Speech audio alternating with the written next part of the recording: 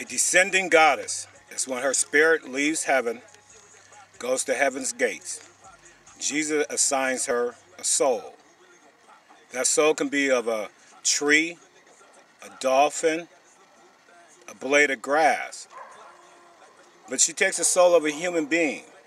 And it happens to be a female. So that makes all females goddesses.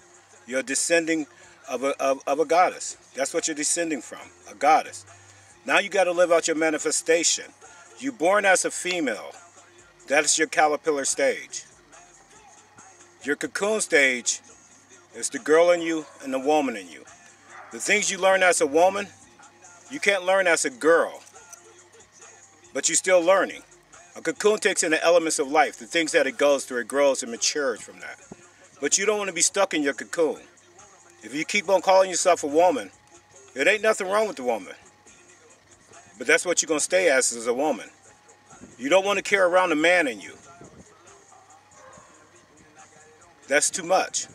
God gave you enough man in you that you don't need a man or should want a man or should even ask for a man. But at the end of the day, you want to let that man go. And the only part of you that does not have man in it is the lady. True strength is learning how to let go of your strength and be comfortable in it. That's when you become a lady. No different than a descending of an angel. All males are angel. Lucifer was an angel. He got kicked out of heaven for doing negative things. The devil is not a person. It's a behavior, a mentality. Our job is to choose between positive and negative. That is our free will. If you choose negative all the time, you're not a child of God. You're a spawn of the devil. But as an angel descends from heaven's gate, it takes on a soul of a human. It's born as a male child. That's his caterpillar stage. His cocoon stage is the boy in him and the man in him. The things he do as a man, he could not do as a boy. If he only stays a man, he'll never go to his butterfly stage. That's when he becomes a creature of two. That's a gentleman. A female is already born as a creature of two. She's the fee and the male.